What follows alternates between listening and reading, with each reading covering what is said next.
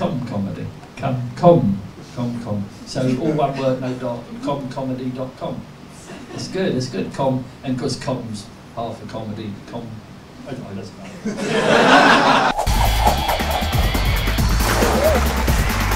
Norman Lovett, hello.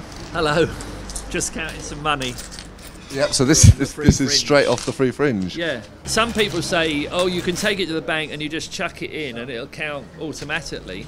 And I say, no, I quite enjoy counting it, actually. It's quite therapeutic. While you're actually counting it, I know I'm doing an interview now, but I'm not counting. But while you're actually counting, you're not thinking of anything else. None of the worries of the world are in your mind except counting the money and saying, oh, I want to get this finished, all bagged up. And yeah, there are my bags of money. You know, it's quite nice, isn't it?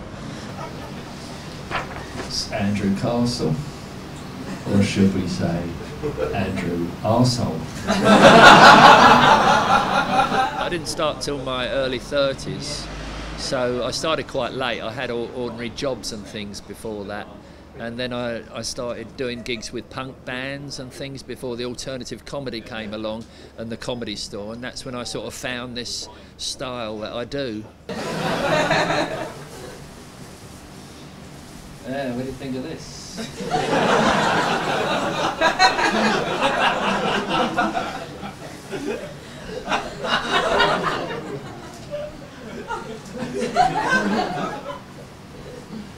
Nice one, isn't it?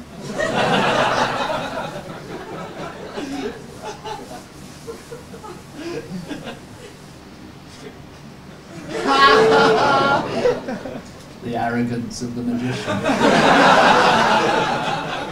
You're very, very calm on stage as well. I mean, I'd say in complete control. Do you find it easy still? Yes, relatively easy, but I still have to think hard, even though it looks relaxed. I'm still thinking in my head. There's a lot of rushing around going on in my brain, thinking, oh, what should I talk about now?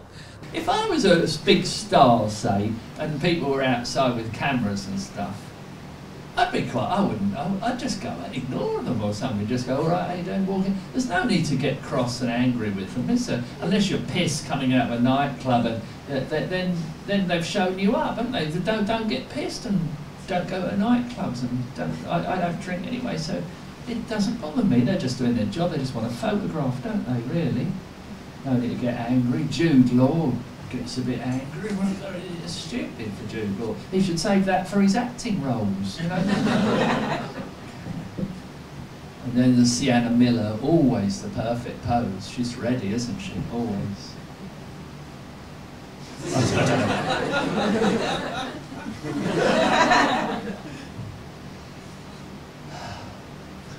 Anyway, Norm, you will never have to worry about the paparazzi. Unless I kill somebody. He's one of my heroes because I saw his one-man show. Do you know who Max Wall is? No, you don't. Anyway, I liked him. He's a great vaudeville type comedian, and I went to see his show and I thought, yeah, he pauses, you know, he's relaxed, and I must say he had quite an lasting impression on me. So when I started, but then I met him, he did Crap's Last Tape, or tapes, and the producer introduced me to him, and we didn't get on at all. He was a miserable old bugger.